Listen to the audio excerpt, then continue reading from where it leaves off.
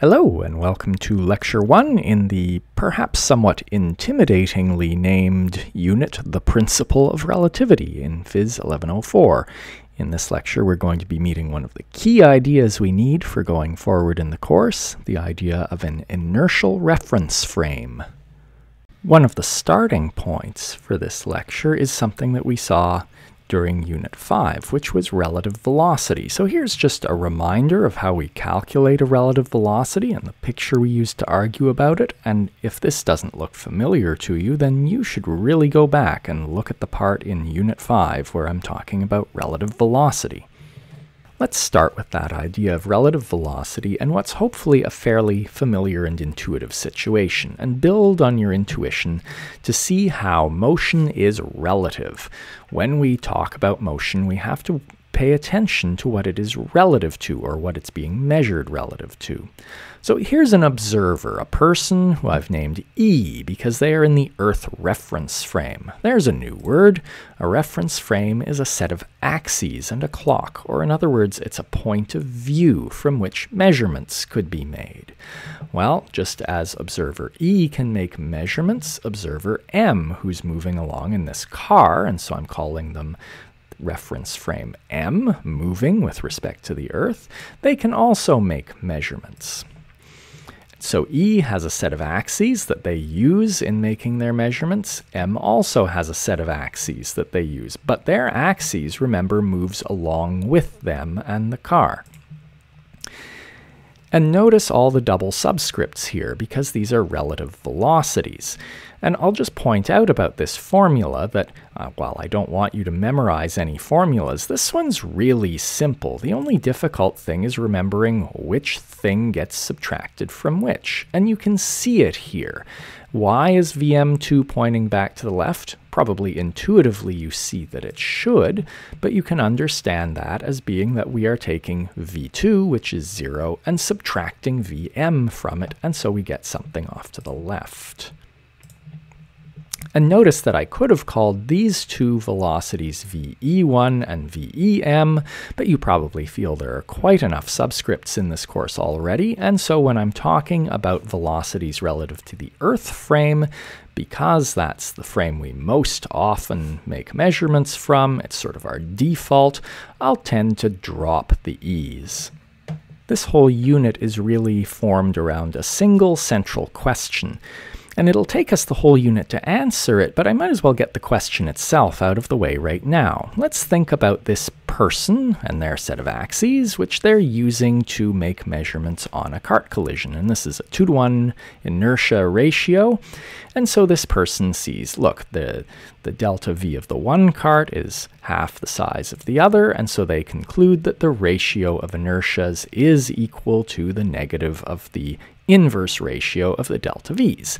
And so from this person would conclude that this system's momentum is conserved. This person can also see from their measurements that the relative speed of the carts before the collision is the same as the relative speed after, and so they would also conclude that this is an elastic collision. Well, the central question of this unit is, remember Trogdor and Spiff, who are moving relative to this person, do Trogdor and Spiff agree?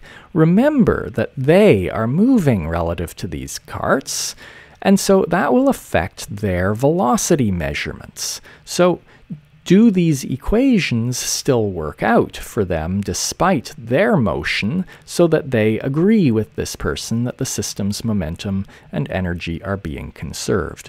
Or to put it another way, does the behavior of a system change if we view it while we are in motion?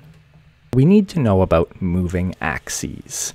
So let's think about that. Here's a cart E that's stationary relative to the Earth, and a cart M that's moving relative to the Earth. And we have a ruler E, and that ruler E is called E because it's fixed to the track, or it's stationary relative to the Earth. And note, it really is an axis, right? What is an axis? Your x-axis is a ruler that you've stuck in some direction, and then your y-axis is just another ruler that you've stuck perpendicular to it. So moving axes are moving rulers. Well, so let's have a moving ruler. Here's a ruler M, which is attached to cart M and moving along with it. And so that's just another axis, but this one is moving. And we can now measure the positions of these carts relative to both rulers. Have a look at the measurements I've made and verify these graphs. And of course, we can see in the graphs that cart E isn't moving relative to ruler E, and cart M isn't moving to ruler M, so those x components of velocity are both 0. And then we can pull the other velocities off of the graphs. And you see, as we would expect, the x component of one of these velocities is just the negative of the other, as we would expect from our relative motion equation. Rulers E and M are both sort of special cases because each one is stationary relative to one of the carts. So here's another ruler, C. It's C because I'm so creative, and it's moving relative to Earth at 0.3 centimeters per second to the right. And again, we can just measure the positions relative to it, and we're going to get an x versus t graph like this. And now relative to that ruler, both of the carts are moving. And again, we can get the velocities off. And you should now look at the various velocity components I've calculated out of these graphs and just verify that this is all obeying this equation here for relative velocity. There's another useful equation that sometimes comes up that we'll use later. For some object O, just any object relative to rulers A and B, we have this equation. And so what we have here is the velocity of O relative to some ruler A, and the velocity of some ruler B relative to ruler A, and then the velocity of O relative to ruler B. So you can pull all those velocities out of the examples I've just gone through and verify again that this equation holds. We see that depending on which ruler we use, we get different answers for the velocities. But what's really important here isn't that the velocities differ depending on which ruler we use. What's important is what doesn't change. Notice that all the x versus t graphs we've been looking at are straight lines. So these carts are all moving with constant velocity, but more importantly, we see no matter which of these rulers we use that they're moving with constant velocity. So we can conclude that an object moving at constant velocity in the Earth reference frame will also move at a constant velocity in any frame that's moving at a constant velocity relative to the Earth.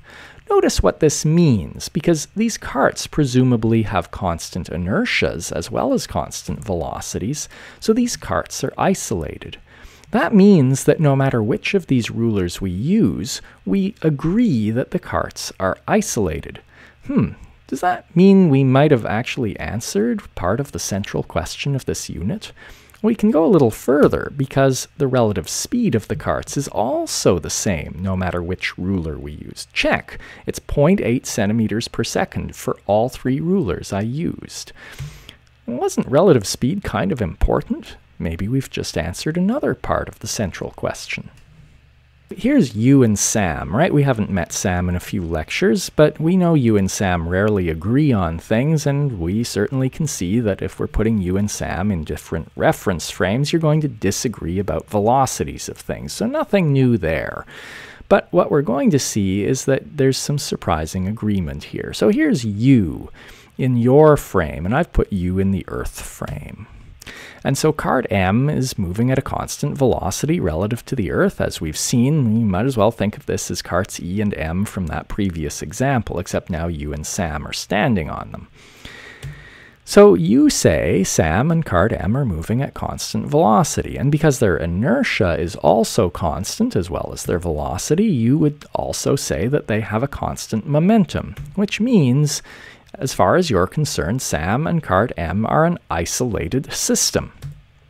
Well, by the same argument, according to Sam, you and cart E are moving at a constant velocity. And so you have a constant momentum, and so according to Sam, you and cart E are an isolated system. But you also agree, each of you believes that you are moving at a constant velocity. You believe you're moving at a constant velocity. It happens to be 0. Sam believes that Sam is moving at a constant velocity, also 0. And so each of you believe that you are in an isolated system. So look, Sam believes you are in an isolated system. You believe you are in an isolated system. You believe Sam is in an isolated system, and so does Sam. Well, let's bring ruler C back in. So Trogdor the Burninator is riding along on ruler C. And relative to ruler C, both you and Sam are moving, but again, both at constant velocity. And so Trogdor, again by exactly the same set of arguments, agrees that you are in an isolated system and Sam is also in an isolated system. So what we've just seen is that all observers in reference frames moving with constant velocity relative to the Earth agree on whether systems are isolated. Or to put it another way, they agree that isolated objects move at constant velocity or resist velocity changes. We would say that they agree about the principle that things have inertia. And so since everyone in reference frames like this agree about the principle that things have inertia, we call these inertial reference frames. Any frame moving at a constant velocity relative to the Earth is an inertial reference frame. Now, I'm going to pull out this law from a few lectures back, and we're going to improve it. We said that objects in motion move at constant velocity unless their velocity is changed by interactions. Well, we can improve that because anything that is interacting with its environment is not isolated. And so we can reword this in a much briefer form by simply saying that any isolated object moves at constant velocity. And I'll point out that moving at constant velocity includes being at rest, right? That's just a special case of moving at constant velocity. But we can improve this further. We can make it more powerful because of what we just found out about different observers in inertial frames. We can say that as viewed from any inertial reference frame, any isolated object moves at constant velocity. And I will now not have to mess with this law anymore. This is as general and as absolute a law as we know of in physics. What if we have a reference frame that isn't inertial, a non-inertial reference frame, or in other words, a frame that is accelerating relative to the Earth? So here's an example. Here you are in the Earth frame, and Sam is now on cart A, which is accelerating because it's being pushed on by a great big spring. So from your perspective, this cart B, which is just a low-friction cart sitting stationary on a surface, is isolated. It's not interacting. It's a low-friction cart. And unsurprisingly, it has constant, in this case 0, momentum. Unsurprising, this is the law of inertia at work. You can also look at Sam. And to you, Sam is and the cart A are clearly interacting with the environment because of that great big spring that's crossing from the environment into the system, across the system boundary. And also you can see that they're accelerating, so clearly their momentum is changing. So all of this is as we expect. But now let's see what things are like from Sam's point of view. In Sam's accelerating reference frame, or non-inertial reference frame, Sam can see just as well as you can that cart B isn't interacting with the environment. It's a low-friction cart sitting on a surface. So it's isolated. But according to Sam, its momentum is changing because it appears to be accelerating towards Sam. Also, Sam can also see as well as you that cart A is interacting with the environment. There's that great big spring pushing on it. But as far as Sam is concerned, Sam being stubborn as usual, cart A is remaining at rest relative to Sam. And so both of these are violations of the law of inertia. The main point here is that the law of inertia doesn't apply in a non-inertial reference frame. And this makes non-inertial reference frames often inconvenient. You should avoid defining axes in a non-inertial reference frame.